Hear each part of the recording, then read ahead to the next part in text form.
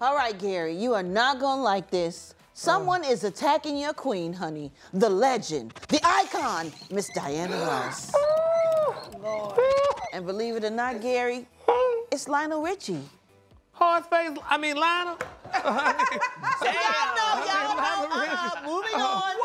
Wow. Hello. He looks amazing. I seen him coming out of the dermatologist. He looks amazing. Oh, really? Yes, I did. He might look amazing, but his face is big. He do get a big face. No, I think it photographs that way. The man is very, very attractive. I'm not even gonna hold y'all. No. So y'all know Lionel and Diana had the hit song Endless Love back in the 80s, right? Yes. And they also sang together on the We Are the World song, right?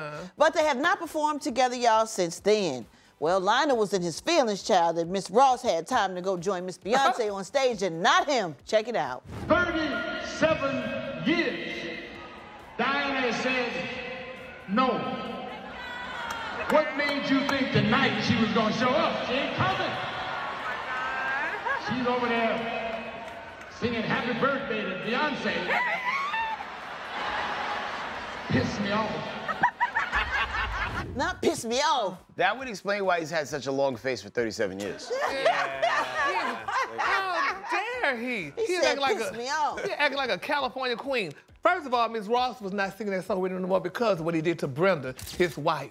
That's probably why. Oh, my Lord. Now, I think he was kidding. Y'all don't think he was kidding? No, he wasn't kidding. That sounded personal. No, he sounded like he was joking. I think he's being funny. No, I really think he wanted Diana to sing Endless Love with him or perform with him within the course of 37 years. No. Yeah, 37 years is a long That's time. a long time. That's right. But he can sing Endless Love and just let the track play. It had a guy back in the day, he did drag. One side was Lionel Richie, one side was Diana Ross. I remember that. You remember Wasn't that putting on the hits? Yes, he could have just turned his face and he was Diana and he was Lionel. So, girl, no.